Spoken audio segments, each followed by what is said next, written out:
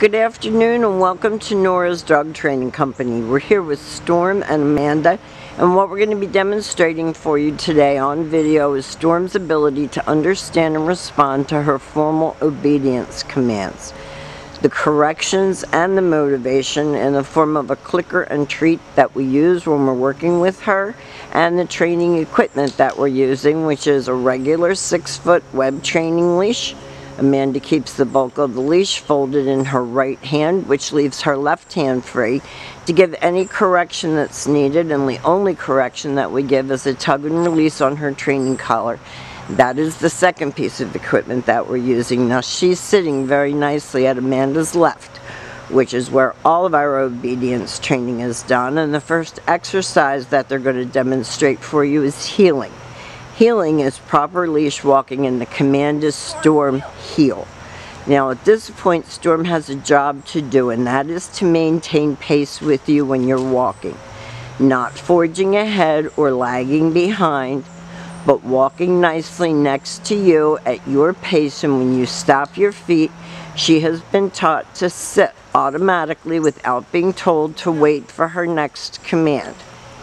The secret to keeping her focused is to use your clicker and to keep her head up off the ground so that she's looking at you. Stay. This is your sit stay. It is a hand and a voice command, and because it is a stationary exercise, it is a one-word command. When Amanda returns back to her, she walks right back to her shoulders, and they take off heeling again. So this makes walking her a pleasure and not a drag. When you stop to cross the street or talk to a neighbor, she's sitting nicely, not jumping all over the person that you're talking to. And you see her eye contact is very much on Amanda, which is what you want to work toward at home. Again, Amanda walks back to her shoulders. At this point, she expects to get another command, and they're going to heel again.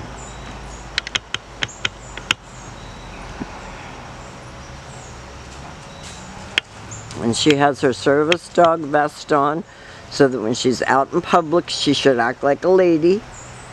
Nice automatic sit, another stay. And this time Amanda will call her, and this is the recall. Storm comes, she comes and sits, so she doesn't come and launch herself at you. And they will show us that exercise again. She's got an itch.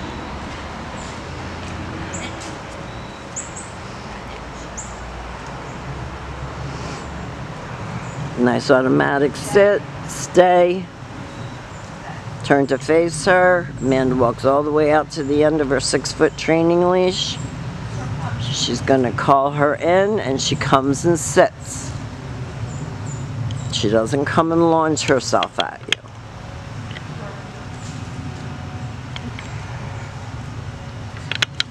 She's itchy. I think it's her vest strap. We left it a little bit long for growth, and I think it's tickling her belly.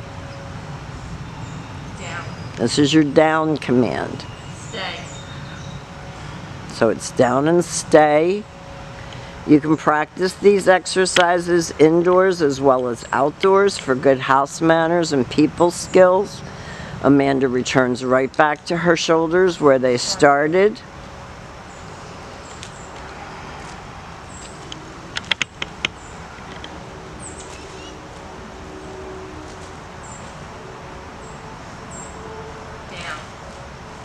Nice automatic sit, and then a down. So always have her seated before you put her into a down, and you can use a blanket or a dog bed as her place in your home for her down and stay. This is the come.